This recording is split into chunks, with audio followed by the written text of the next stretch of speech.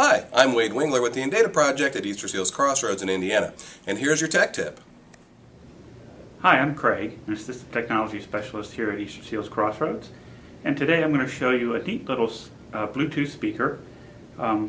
It's called an Ion clip-on speaker. It's a Bluetooth speaker, and one of the good things that you can use it for is when you need to use augmentative communication. For example, this Verbally Premium package, or Verbally on the iPad. You can communicate with this package, but sometimes it's not loud enough.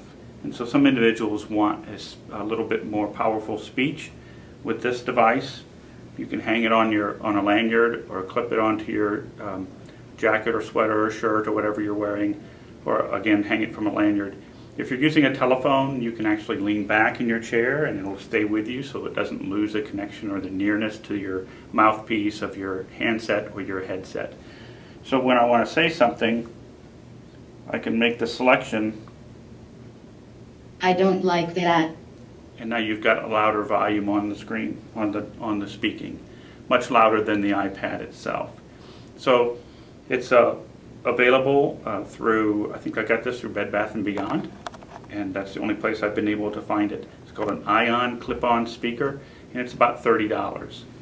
Works great with an AAC application or any application where you need extra volume. It can also play your music as well. So that's my tech tip for today. So that's your tech tip for this week. I'm Wade Wingler with the Data Project at Easter Seals Crossroads in Indiana.